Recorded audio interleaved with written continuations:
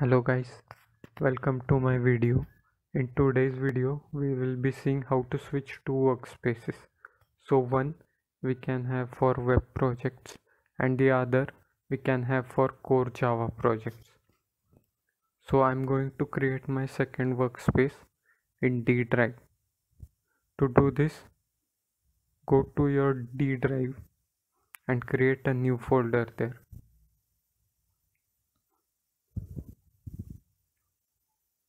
I'm going to name my new folder as workspace 2. This is where all the projects will be saved. Click on File and click on Switch Workspace and Other. Click on Browse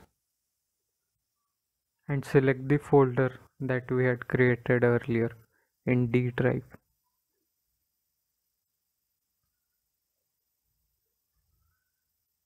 Click on Select Folder.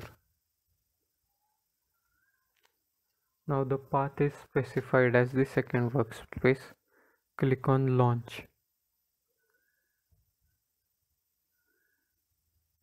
Now Eclipse restarts and switches over to our other workspace that we created just now.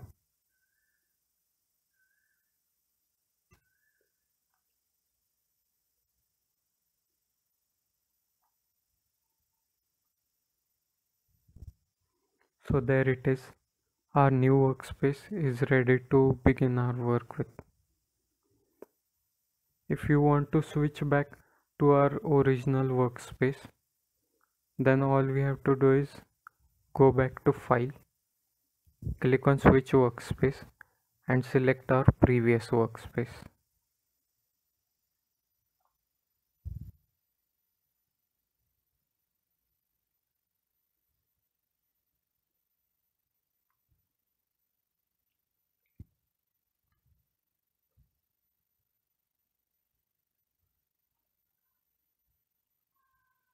So there it is guys.